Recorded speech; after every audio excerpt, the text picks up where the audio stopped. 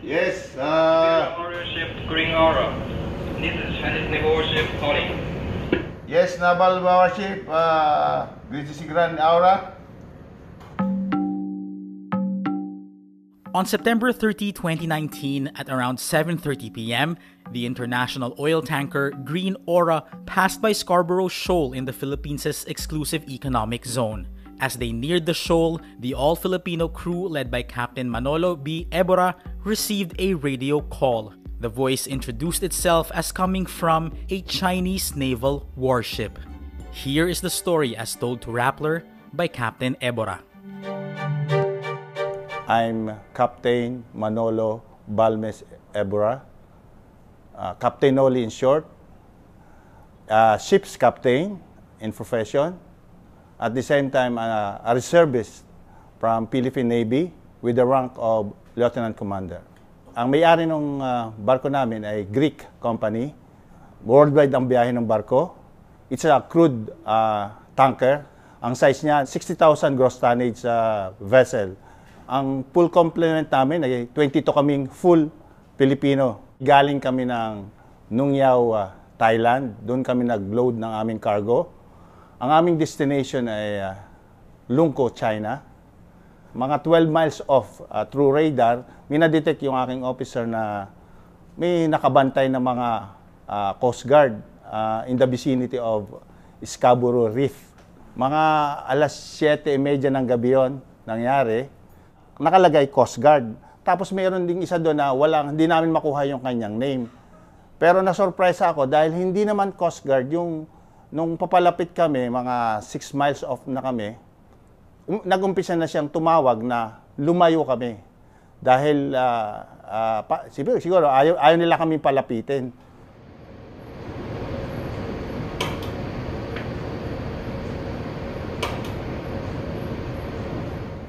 Yes, WARSHIP Green Aura. This is Chinese Naval Warship calling. yes, Naval Warship, British Grand Aura. Please inform me your destination.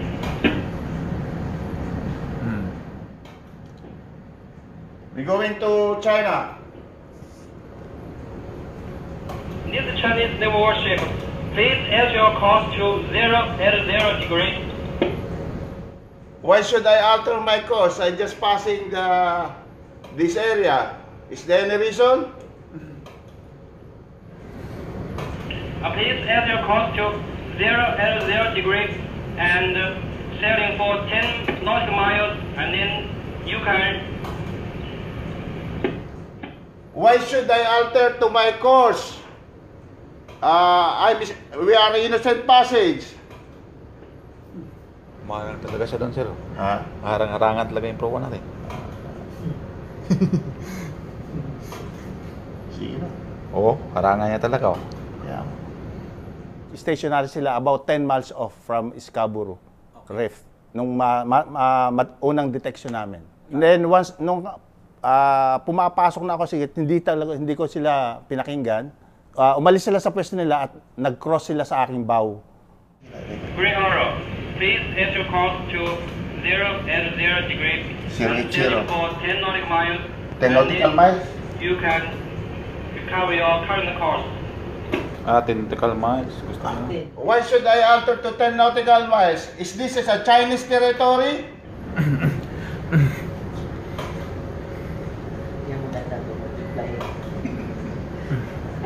Chinese warship. May I know why I should alter my course 10 miles from Scarborough Shoal? Is there a Chinese territory? At meron na rin silang pangalan na hindi masyadong malinaw nung nakuha namin na Qingyang daw something. But I insist also na hindi ito Chinese name na nasa as per ECDIS or chart. Ito ay Scarborough Reef. Pinagdiinin ko yon. Pero pinagdiinan ko, bakit mapaalisin kami? At sinabi ko rin na, mas malapit nga ito sa Pilipinas eh. At saka, hindi ko lang madiretsyang amin yan eh, bilang Pilipino. Sinabi ko ng, I think, siguro amin to. Kunying daw na pala sa kanila yung pangalan. Alay kung yan daw. Ito, sir, yung Scarborough. This is Scarborough Shoal. It's not Yin Dao. We are just passing.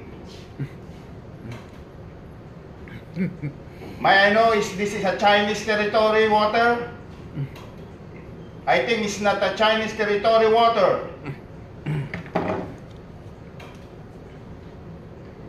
Chinese warship, this is Green Aura.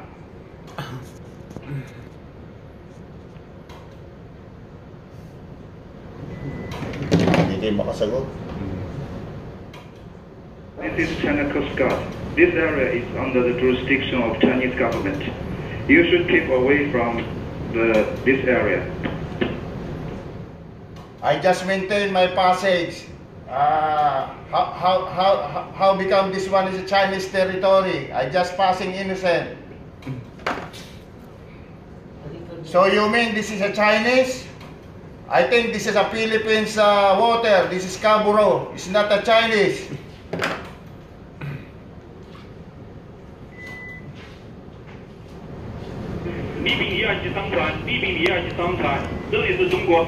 Sige, sakyan mo kami.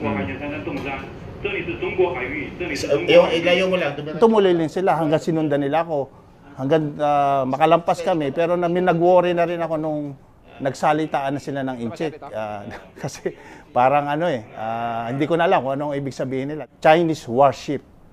Doon pa lang sa word na warship, medyo kakabahan ka na. So, yun ang pakilala nila. Hindi naman Coast Guard Kaya ako nagtaka rin. Actually, hindi ako nakatulog. Sabi ko sa totoo. Kasi, inisip ko yung pwedeng mangyari sa akin dahil papunta ako ng China, pati mga crew. Actually, after nung incident, ginadal ko yung lahat ng crew kasi hindi naman tulog na yung iba o kaya nasa baba. Sinabi ko yung pangyayari.